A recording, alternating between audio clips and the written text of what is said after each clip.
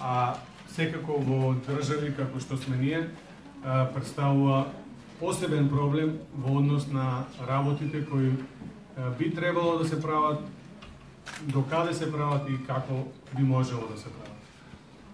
Ние овој ден го посветивме да биде одбележан на ваков начин, бидејќи со сите околности и сите до сега постигнати работи, ова го сметам за одбележување, како што и прилега на оваа институција, бидејќи во овие 17 години и јас и сите вие на некој начин со мене поминавме разни фази, значи од, да кажем, раѓањето па до денес и се надевам за една година ќе бидеме пунолетни и многу по-зрели. Имавме и фази на почетен пубертет и сите други работи кои сите ние лично сме ги поминале на некој начин, а сето тоа се поминува и во една организација и јас сум горд што имам таков тим околу мене да можеме сега во оваа институција како што е, со сите технички и технолошки можности да го дадеме она што со години наназад сме се труделе, сме се образувале, сме се организирале да сето тоа функционира. И ова е еден мал допринос на мојот поглед на свет, дека треба и да се дружиме, треба да споделуваме некои искуства и мора сето ова да го заокружуваме на ваков начин, бидејќи сето она зборување од некаде, од некој нешто рекол, нешто чул, а не разбрал, е веќе нешто друго. Медицината има своји правила, своји патишта и ние сите тука како медицинари треба тие да ги следеме. Така да, еве ова нека биде еден почеток на едно дружење кое ние намераваме и со други теми да го актуализираме, секој еден проблем кој не мачи нас, ги мачи и пациентите и да допринесеме до подобро разбирање на некои работи. Толку од мене за сега. Еве, професор Спировски ќе продолжи, он е модераторот на овој ден, па да ги најави гостите и да да каже кратко за секој од нив по нешто и да почнеме со програмата. Благодарам.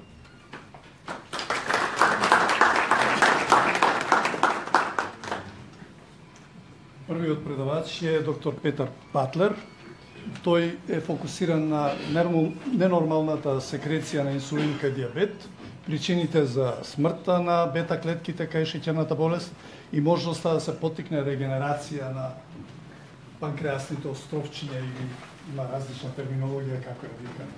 По дипломирањето на Универзитетот во Бирмингам во Велика Британија во 80-та година, доктор Петер Батлер завршил специализација по интерна медицина во Единбург, Нјукасл во Велика Британија, понатаму продолжил субспециализација по ендокринологија, исто така во Нјукасл, потоа и на Меоклиниката во Рочестер во Минесота, каде што бил и соработник и истражувач. Бил поставен на висока работна позиција при клиничкиот факултет на Меоклиниката по ендокринологија, дијабет и болести на метаболизмот. Тој исто така бил помошник директор на Генералниот клинички центар за истражување, финансирана од Националните институти за здравство. По 6 години на факултетот на клиниката Мео тој бил назначен за председател на дијабетот при Универзитетот во Единбург во Шкотска, каде што го основи првиот клинички центар за истражување во Велика Британија. Тој се вратил во САД во 1999 година, кога бил назначен за шеф на ендокринологија, шеќерна болест и хипертензија на Универзитетот во Јужна Калифорнија во Лос Анџелес во 2002 година. Доктор Петер Батлер има основано Лари Хил Блумовиот истражувачки центар за панкреасни островчиња институција каде што се сместени истражувачи кои се фокусирани на промените кои што ги предизвикуваат или врз кои се остваруваат негативни или позитивни дејства. Тој исто така и шеф на катедрата на одделението за ендокринологија, дијабет и хипертензија. Негова клиничка пракса во Лос Анџелес се фокусира на заштита на пациентите со дијабет.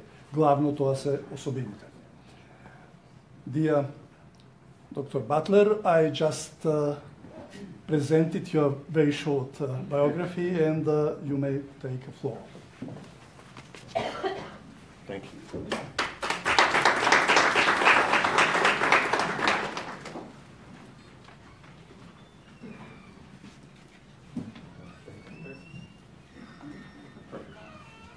Well, thank you very much. Congratulations on the Mitrev birthday. A fantastic clinic. I've just been around it, and I was fortunate to spend 10 years at the Mayo Clinic, and I'm going to make a prediction that this is the Mayo Clinic of Central Europe in the years to come. I think this is such a beautiful facility and already on such a good track that I'm going to be excited to watch how it evolves. I apologize, I speak no Macedonian, so I hope you can follow my presentation. I'm really here as the warm-up act for the main feature, which is the next speaker, who is one of your own and who I'm very fortunate is one of my colleagues at UCLA, who's doing beautiful work. So I'm sort of putting her work in context. And so my question is, why do we have so many people with diabetes right now? Why is this becoming such a common problem? So, because not all of you worry about glucose metabolism, very briefly we're going to go back through the why we have glucose. If you don't have glucose in your blood, you're unconscious. Your brain needs glucose. And so when you're asleep in the night, you're not eating glucose, your brain and other tissues are burning glucose. And if you didn't have some means of replacing the glucose that your brain was using, your blood sugar would fall. It doesn't, because your liver makes sugar and puts it into your blood at the same speed that you're using it to keep the blood sugar constant. So for the liver to know how to do that, there must be a signal to the liver, and there is, and it comes from the pancreas, this organ in the back of your abdomen, inconveniently located, the size of your hand, that senses the prevailing glucose and secretes the hormone insulin into the blood, directly to the liver, as little pulses every 4 minutes, and that slows down the release of sugar from your liver. So the regulation of blood sugar is very simple. It's the islets at Langerhans, named after the German medical student who found them. And they sense the prevailing glucose, secrete insulin into your blood, and that insulin slows down the release of glucose from your liver. So for the system, if it is not working, either you've got a problem in the liver, you've got a problem in the pancreas. It has to be one of these two. So when I went off to medical school, they taught me that diabetes was a disease of aging, that you didn't type 2 diabetes, you just got it if you were older. As you heard, I was at medical school in Britain. This is showing you elderly Brits on the beach in Britain, where it's cold. That's what you wear on the beach there. And they are the age group that we saw people with diabetes. There was not much obesity then. But as people became more obese, we saw more diabetes younger. So here are 2 Brits, 2 British people from the pub, I guess, getting a little bigger. And the way we see diabetes now, in particularly perhaps in Los Angeles, looks a lot like this. We have a certain ethnic groups are more vulnerable, and this gentleman is of an Indian Asian background. And we know there are risk factors that include sleep deprivation, exposure to light at night, sedentary behavior, a lot of time spent driving, eating the wrong foods. Many of these things captured in our lifestyle, that we're perhaps overworked, stressed, spend too much time in front of a computer, too little time exercising. So to illustrate some of these things in Los Angeles, those of you who haven't visited, this is our biggest freeway, the 405 freeway. You can spend a lot of time sitting on this freeway. UCLA is not far from here. I get the pointer, it's up here, so that's Los Angeles, UCLA in this area. So many people coming to work at UCLA live on this freeway for a lot of their morning. And unfortunately, this is a common food choice in California and is well recognized as being related to obesity. This graph shows you how much sugar has been eaten per year in the North America since 1700 to the year 2000, and then also shows you the prevalence of obesity. And as you can see, the sugar intake from 1700 to 1850 was modest and then began to increase. It's particularly steeply increased over the last 50 years at a time when the obesity epidemic really has hit. So what we're eating has clearly changed. And then this concept of light at night. So it used to be that when it got dark, you maybe read a book by normal daylight, but devices like your phones, your laptops, your TVs release blue light that tells your eye that it's daytime. And increasingly we now recognize that people who work on shifts, sorry if there are nurses in the room, and people who have disturbed sleep have a much greater risk for type 2 diabetes than people who don't. So night at light is actually a substantial risk factor for type 2 diabetes. So if I come back to the list of known risk factors for diabetes here, the first group, obesity, sedentary behavior, sleep disruption, transiently during pregnancy, if you have liver disease, if you have glucocorticoid treatment, these are all known to cause insulin resistance, that you need more insulin to act on the liver to suppress it with the glucose release. And so that's a group together. And then the other two down there, family history and pesticides, seem to be in a different group, and I'll come to those in a minute. So again, when I was at medical school, they taught us that type 2 diabetes was caused by insulin resistance, and this insulin resistance caused the islets that make insulin to fail. They wore out. And then eventually the beta cells would give up and you had diabetes. The problem with that is that it doesn't really explain why some people who are insulin resistant get diabetes and many people who are insulin resistant don't get diabetes. One of the commonest theories as to why the islets fail with insulin resistance is because fat accumulates in the pancreas and causes the islets to fail. We asked that question at UCLA, looking at the amount of fat there is in the pancreas, measured here in a whole bunch of different people who had had a CT scan. And the red dots are people who have diabetes, type 2 diabetes, and the green dots are people who do not. And the vertical scale shows you the amount of fat in their pancreas versus their body mass index, a measure of their obesity. And you can see the green and red dots are all scattered around. It is true that if you gain weight and become overweight, you have more fat in your pancreas, but there's a lot of variability. But you'll see that there's really no difference between the red dots and the green dots. You can't explain who's going to get type 2 diabetes based on fat in the pancreas. So we think that that theory is overplayed. So another way to look at who is going to get type 2 diabetes is to realize that there's a series of risk factors, some of which I've listed here, and that fortunately 80% of us in this room, if we have those risk factors, actually don't get diabetes. Most people who are morbidly obese just make more insulin and they don't get diabetes. Most people who are night nurses don't get diabetes. There's 20% of us on average in the population, however, who are vulnerable to type 2 diabetes.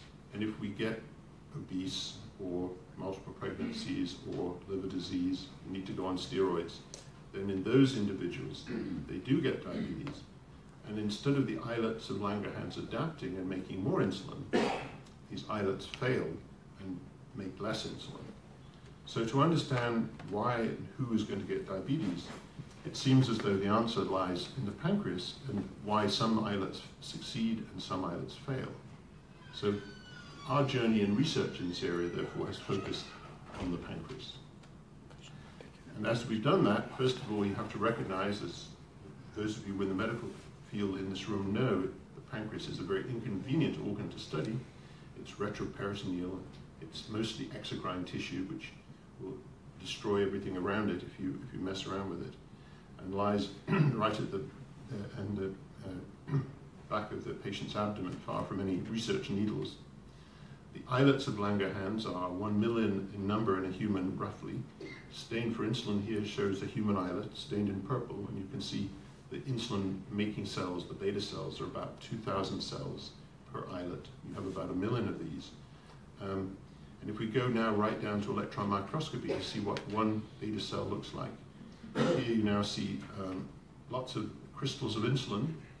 Here are the mitochondria, which you're going to hear later are very important in how beta cells work, making the energy for them to be able to work and also to sense the prevailing glucose. And the insulin is secreted from these cells into the capillary here when the glucose rises. How much insulin does a cell, a beta cell in a patient or a person have to make in a day? The answer is pretty impressive.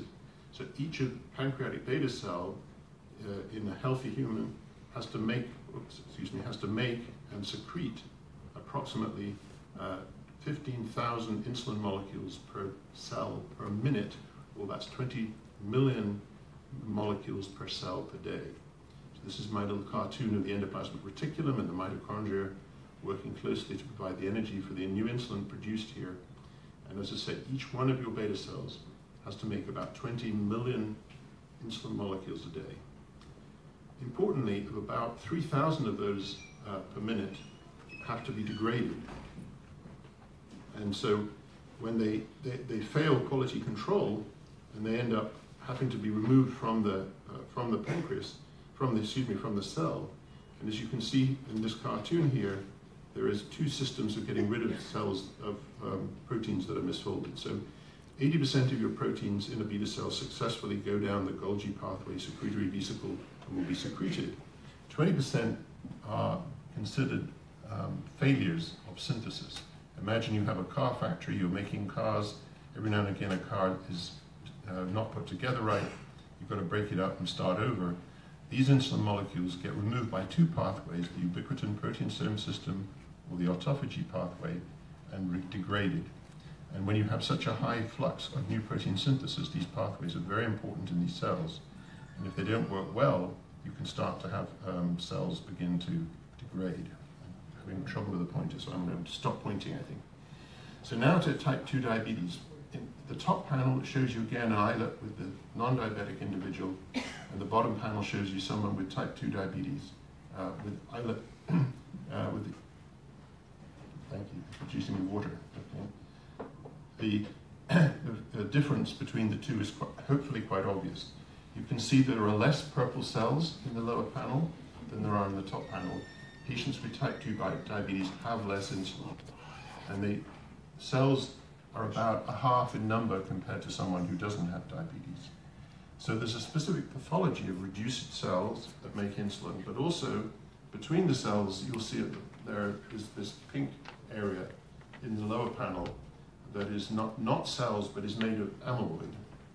And amyloid is a protein aggregate that shouldn't be there and has formed from a protein called islet amyloid polypeptide that is co-expressed and co-secreted with insulin by beta cells. So this is a specific pathology of people with type 2 diabetes. Why is this islet amyloid polypeptide there, and what is it composed of? This just shows you graphically on the top right that the beta cell number is reduced in people with type 2 diabetes, and that the cells have increased cell death in people with type 2 diabetes. So those 20% of people who, when they're insulin resistant, are exposed to increased demand on the beta cells, they're losing their beta cells, and they have this islet amyloid forming, and the cells they're losing are losing through the process of apoptosis. So the amyloid, as I say, is composed of this protein called islet amyloid polypeptide. And the human version of it is shown across the top here for amino acids. And then in comparison, you can see other species, monkey, cat, mouse, rat, below it. Where the amino acids are identical, there's a little dot, and where there's different amino acids, you see another letter. And the part of this protein that makes the protein sticky and likely to form amyloid is shown in pink. And you can see the human and the monkey and the cat are very similar in that pink area. And interestingly, humans, monkeys, and cats are the 3 species that are vulnerable for developing type 2 diabetes. So if you have a pet cat and it gets overweight, they can get type 2 diabetes. Mice and rats, in contrast, have these 3 proline residues there, and they do not get diabetes. And so the presence of this particular sequence in this amino acids of this protein that's co-expressed with insulin by beta cells seems to predict whether a species is or is not vulnerable to developing diabetes. To explore this, one obvious way to look at it would be to take the protein from the human and use it in the mouse in the transgenic technology. So you take this protein here, the human IPP, you express it in mouse and see whether now mice would get diabetes. So we did this many years ago. This is a picture of the mice that we created. The yellow ones and the brown ones are also different because they have obese versus lean mice. And we had 4 types of mice. We had obese mice with this human gene, lean mice with the human gene, and then obese and lean mice that did not have the human gene. And the obese mice with the human gene got diabetes, and the islets were shown here. Top right is how an islet looked in obese transgenic mice compared to the top left, which is a obese non-transgenic mouse. And you can see now the less brown, there's less insulin, the cells have died, there's apoptosis going on measured by tunnel at the bottom, and there's areas of islet amyloid formed within these islets, derived again from the IPP. So we've recreated type 2 diabetes in a mouse by taking this single protein and expressing it in the human version in the mouse. So this suggested this is important and has an important contributory factor towards the diabetes. So now, of course, we're interested in why these cells that are here, the tunnel positive cells, dying as a consequence of this. And initially we became interested in the fact that there seemed to be cells that were dying were not next to the amyloid. So it may not be the amyloid that was killing the cells. So we went to electron microscopy, and this shows you now an electron micrograph of a beta cell in a human with type 2 diabetes. And these little black dots are gold particles that are labeled with an antibody against this protein IPP. You can see that they're formed inside the cells in these strange accumulations that are not amyloid, but they're not normal. The IPP should be in the insulin crystal vesicles, like this dot here. It shouldn't be outside in these large aggregates. And essentially what we had discovered with these aggregates were not amyloid, but were toxic oligomers, and they seem to be causing membrane disruption and destroying cells. The structure of them has been solved at UCLA by the structural biologists. And this consists of aggregates of 6 of the IPP molecules together in what they called a cylindrin. And this is the same structure of the aggregates that form in brain in Alzheimer's or brain in Parkinson's disease.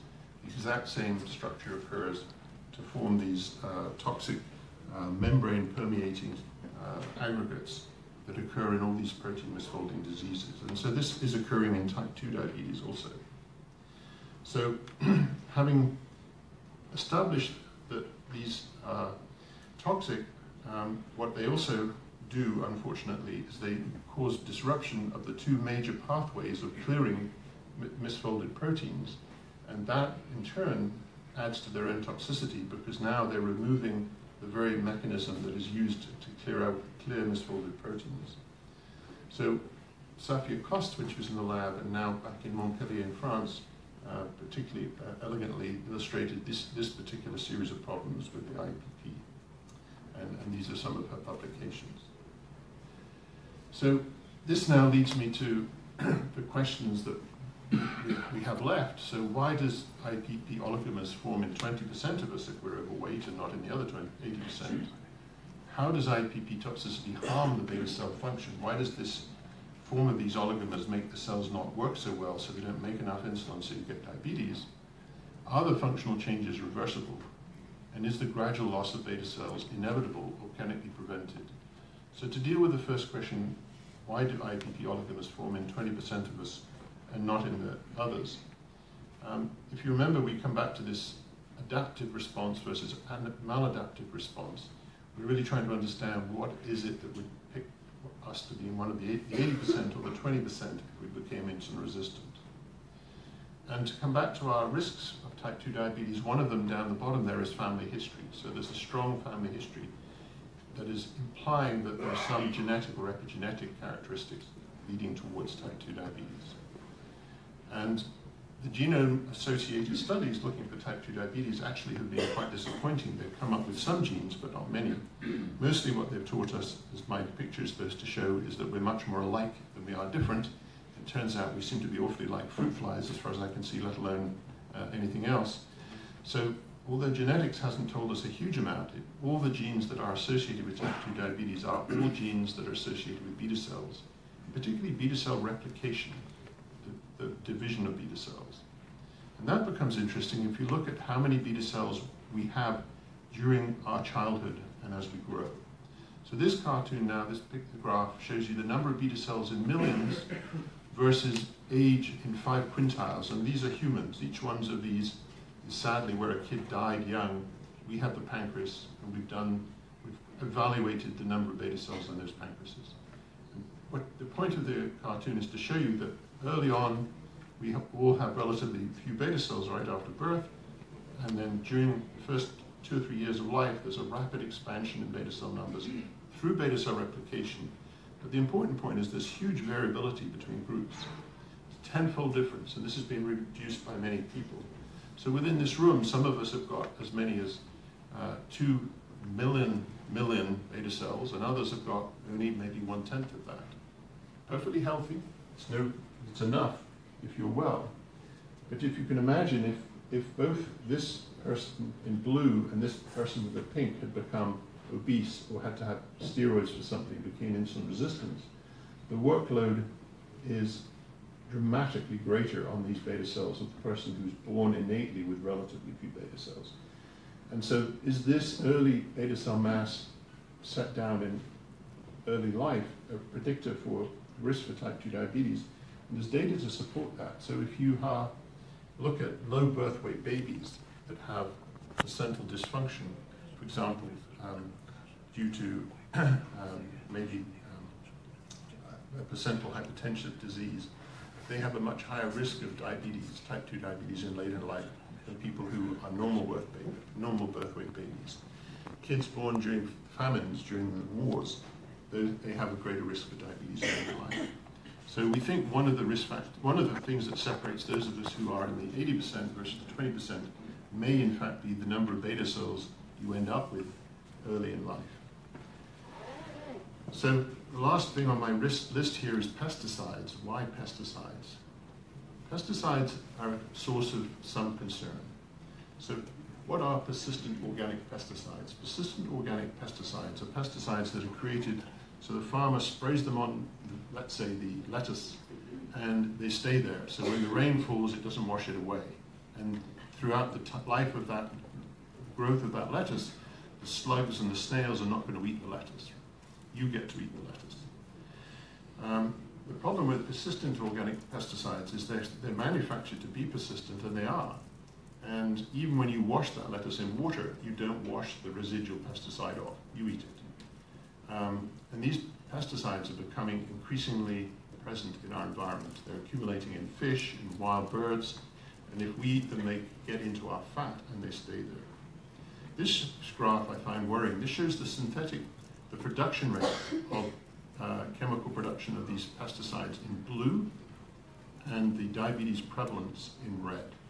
And it's a much better fit than anything I've seen for obesity or for sedentary behavior or sleep at night. This is the best fit we have. This graph shows you the relationship between the body mass index, 3 groups, lean, middle, excuse me, I don't do well with that pointer. So the 3 groups here, lean, middle, oops, there we go. Lean, optimistically not too overweight and obese, and then this is the amount of pesticide accumulating in the fat on biopsy. And this study has been reproduced in Spain and in Finland and several other countries, and it shows that there seems to be an interaction between the presence of these pesticides accumulating and the risk of diabetes. It's pretty impressive. I was skeptical about this to begin with, but I've become concerned. And one of the key points about these pesticides is the way they work. And they obviously kill the insects, because otherwise you would be, you wouldn't use them. But they also cause misfolded proteins to accumulate. That's part of how they work. And so knowing now how beta cells get into trouble in diabetes, it's a source of concern, I think, that we have accumulated these in our environment. So I'm going to round up then with a sort of summary of what I think leads to the increased risks of type 2 diabetes. On the left, you have obesity, sedentary sleep disruption, other causes of insulin resistance, pregnancy, chronic liver disease, need steroids. And obviously the obesity and sedentary and sleep disruption are all increasing quite a lot in our society. We have family history, ethnicity, some genetic and epigenetic factors, and then we have environmental factors. These persistent organic pollutants, I think, are becoming a relevant and important environmental factor. If you have all three of these together, you go from having this healthy islet with 3,000 beta cells per islet to losing your beta cells in large part and developing type 2 diabetes. But despite that, you still have beta cells left. So what is it about those beta cells that's not functioning? I think it's instructive to look at this graph of plasma glucose on the left versus how many beta cells people have. This is a human study now. Don't worry about the colors so much, but just look that it seems as though you can lose beta cells down to a certain point and then bad things happen. It happens to be a loss of about 50% of normal, and we see this dramatic decompensation. This says that we have beta cells over here, but they're not working. And if they would work, or they would work better, we could actually perhaps reverse diabetes for a large part. So what is it about those beta cells when you get down to a critical number? So this then leaves the future questions I posed before, the unanswered ones. How does IPP toxicity harm beta cell function? Is the functional change reversible? And is the gradual loss of beta cells inevitable, or can it be prevented? And the reason I'm finishing on those points is that your very own Slavita Tudzarova has joined the lab 2 years ago, or has her own lab, joined us on the faculty at UCLA, and she has done an absolutely fantastic job at attacking these three questions. And so you have the good fortune of hearing her speak very shortly. Because you're also polite, you have the misfortune of hearing her speak in English, I think, because one English speaker is in the room when she should be speaking in Macedonia and I should be sent out to the local bar. But nonetheless, I hope you understand English better. And so this is our research group, and here is Slavica in the back here. And the work I presented is, of course, all these people. I'm the one who struggles to keep up with them. So on that note, I thank you, and again, happy birthday, congratulations to the future Mayo Clinic of the Balkans. I'm very proud to have been here for the first birthday party. Thank you.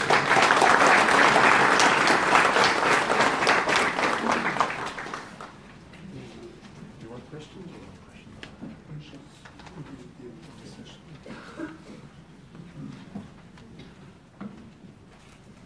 Thank you very much for your very comprehensive lecture and new data which were presented as a key factor in pathophysiology of the diabetes mellitus. The discussion will be at the end of this session. Се заблагодарив за предавањето, кое што е комплетно и со нови делови од теоријата за патофизиологија на шеќерната болест, која што тој ја изнесе. И поради поврзаноста со ова предавање ние направивме мала измена и сега наместо да зборува професор Богоев, ќе зборува колешката Славица. Само да изнесам неколку податоци за